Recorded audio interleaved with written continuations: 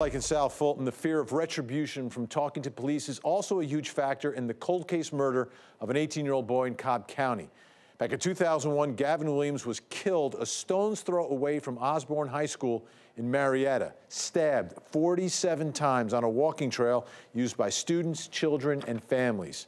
16 years later, his unsolved murder still haunts his family. He was a friendly person, you know. He made friends quicker than I did. I guess you could say he didn't know no stranger. It hurts.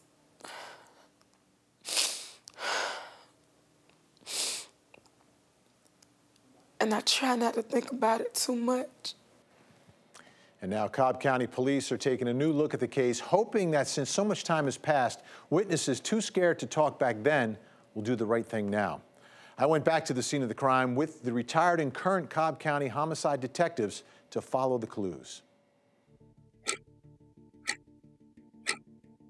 He was seen that Saturday. One person saw him around 4 o'clock in the afternoon, another person saw him around 6:15 in the evening, and I believe there was even another person that around 9 o'clock p.m. Another lady that was coming home that evening, she passed someone coming from the woods, but I don't believe it was the victim, Gavin. I believe it was the perpetrator. About what time? 11:45. She was coming home Saturday night before Sunday morning. Someone by themselves? Yes. Did she notice anything about that person? Or they were moving quickly, they didn't want to be seen? A little bit of both. He, a young black male, and he had a beige hat on, like a Gilligan's hat. Right. Have you ever heard of the Gilligan's beige hat? He had that type hat on. And he came very quickly out of the woods around the building when she was trying to get into her apartment, and it startled her. So he's seen just before midnight. When do they find his body? His body's found at 4 o'clock on Sunday afternoon, before the Memorial holiday on Monday. And I mean, under what circumstances did someone find him? Was someone looking for him, or? No, there was a Hispanic lady that had 4 or 5 small children. It's a messy scene, a violent scene. Right. Physical contact, they're in contact with each other. Right. DNA, blood, anything? The blood that his pockets of his jeans were turned inside out. What does that tell you?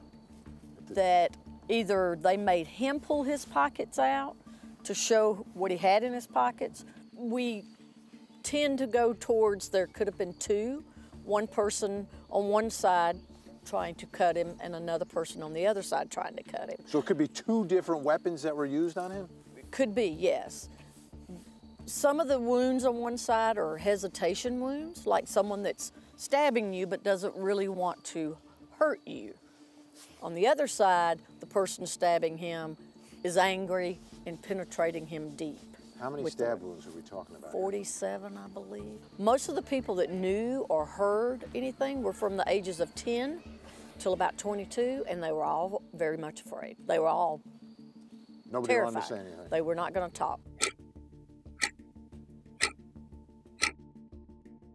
Help solve the crime. If you know anything, call Cobb County's Cold Case Squad. The number's here on the screen for you, 770-528-3032. It's also posted on 11alive.com.